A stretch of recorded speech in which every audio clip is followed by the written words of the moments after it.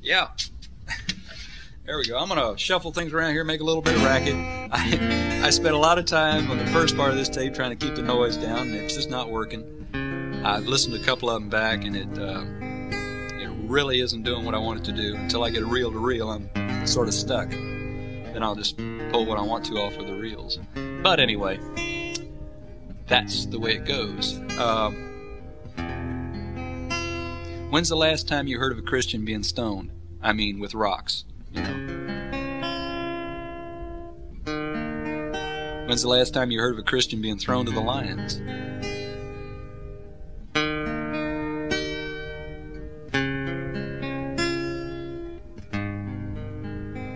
That's what it's all about, you know. That's what this country's all about. One of the first things we came here fighting for was the right of freedom of religion, among other things. But people seem to forget that was one of the main reasons that the Pilgrims left.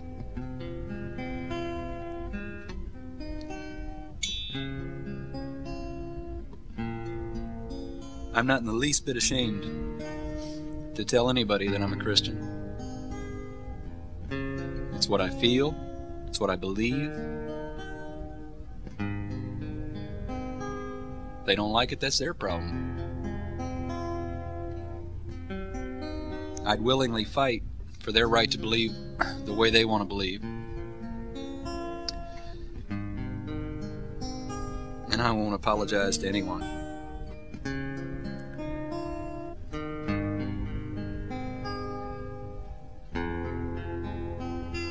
It'd be real neat to me if I could hear one preacher, one reverend somewhere preaching, really believing Christ, His life, His death, His resurrection.